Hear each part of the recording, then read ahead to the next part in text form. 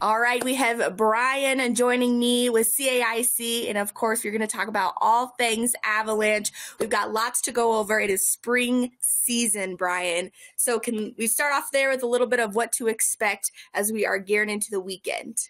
Yeah, it is definitely spring. It's strong April sunshine, but it's spring in Colorado, which means it's not always spring-like weather. And so we're in this period, we are oscillating between winter-like storms and then warm, sunny spring days in between. And so that is a transition period for us in Colorado.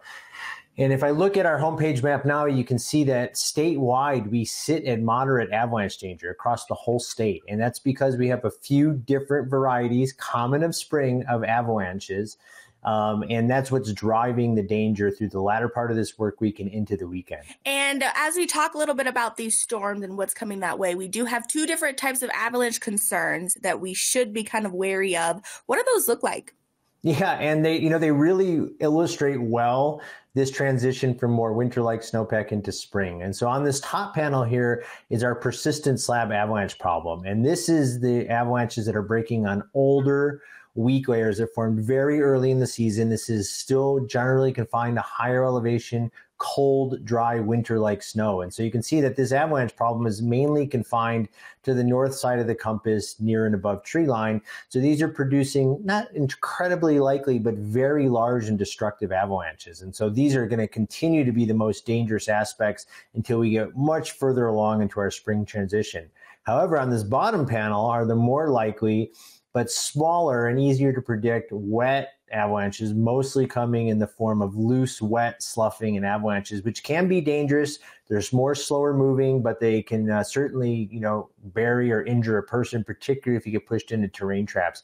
And you can see those are mainly at the low elevations, particularly on these sunny slopes that face kind of east through south through west. And that's what we're going to be dealing with for Thursday and into Friday. And then we get a really good freeze Friday night. Storm system comes in and we will be back to more winter-like concerns. So let me show you what kind of that looks like. So again, the avalanche activity over the last week has largely been confined to these areas where we've got old snow, persistent slab avalanche problems, because the warm-up is just starting to take place at the latter part of this work week. And what these large avalanches on these north through northeast facing slopes, and we've seen a lot of avalanche activity on northwest facing slopes with thinner, more dangerous snowpack, are these really deeply breaking and widely breaking avalanches, which resulted in some very close calls. And these kinds of things are very destructive and hard to walk away from.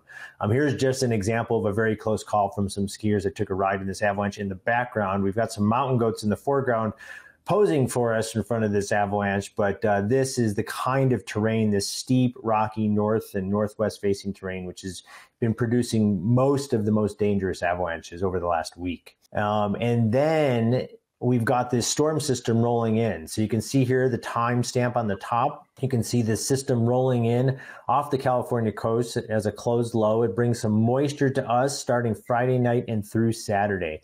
And snow totals are not, overly impressive, but they're enough to generate a new round of fresh storm snow concerns. So you can see Friday night, the snow starts to pick up. And by the time we get through the end of Saturday, we're looking at those purple colors, which are in the 8 to 12 inch range, potentially even a little bit more in the park range north of Steamboat. And what that's going to do is create another round of avalanche instability in the colder, fresh storm snow, and it's going to be producing avalanches like this. So you can expect as we move into the weekend, we're dealing with this storm snow, often falling on fairly slick crust from the good freeze we got on Friday. We're going to be warning about wind-drifted snow like this, up near ridge lines, and they're going to produce avalanches which are not as deeply breaking as those old snow problems we talked about earlier, but still big enough to bury, kill, or injure a person.